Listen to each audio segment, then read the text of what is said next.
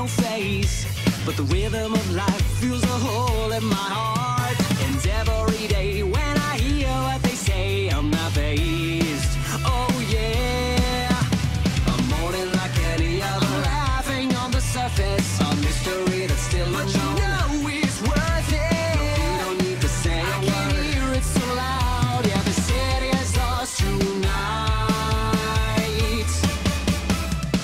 We're throwing out our worries today. We're gonna dance the night away. We're dancing through the streets of our crazy, noisy Pisa town.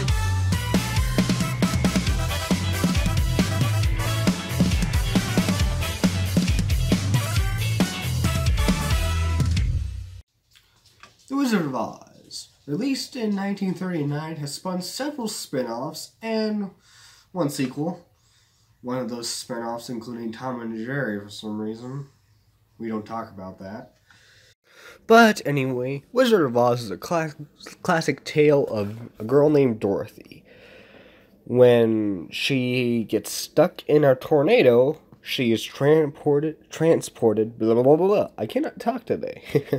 She's transported to the world of Oz, a magical and colorful place. I do mean that literally.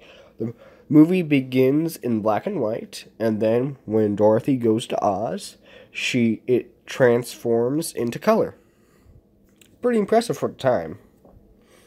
Along the way, she meets a scarecrow, a tin man, and a cowardly lion. Together, they go on the Yellow Brick Road to find the Wizard of Oz, while avoiding the evil, wicked witch.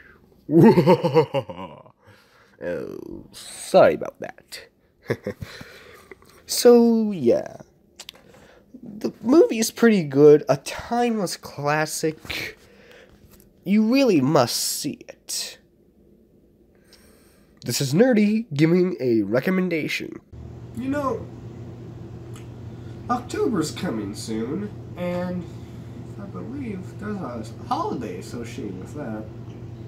Wait, what's this?